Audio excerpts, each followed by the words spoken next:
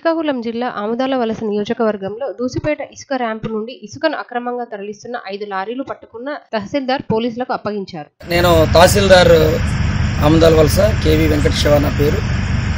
మాకు ఇసుక అక్రమ రవాణా మీద సమాచారం తెలుసుకున్న వెంటనే జిల్లా కలెక్టర్ గారి ఆదేశాల మేరకు మేము ఇక్కడికి పోలీస్ మరియు రెవెన్యూ రావడం జరిగింది.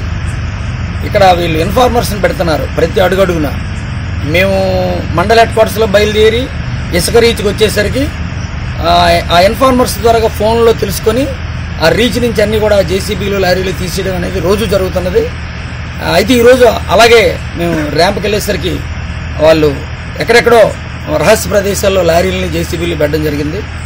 ఆ రహస్య ప్రదేశాలను కూడా మరి పోలీస్ మేము కూడా తిరిగి ఒక ఫ్యాక్టరీ గొడంలో లోపల పెట్టి ఒక ఇసుక లారీ తాళం వేశారు.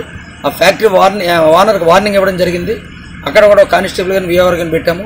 తర్వాత ఇక్కడ ఒక చిన్న గ్యాస్ కంపెనీ దగ్గర ఆ వెనక సైడ్ కూడా ఒక లోడ్ తోటి ఒక లారీ లోడ్ అవుతుండగా 2 లారీలు పెట్టారు.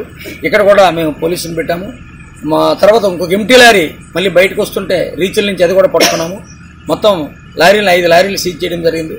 చట్ట ప్రకారం ఏదైతే ఈరోజు ప్రభుత్వం ఇసుక అక్రమ మాఫియా అరికట్టాలి, ఇసుక అక్రమార్కుల భరతం పట్టాలని ఆదేశాలు మన గౌరవ ముఖ్యమంత్రి గారు ఇచ్చున్నారు.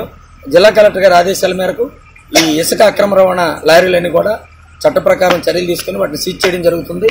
వారి మీద కఠిన చర్యలు తీసుకోవడం జరుగుతుంది.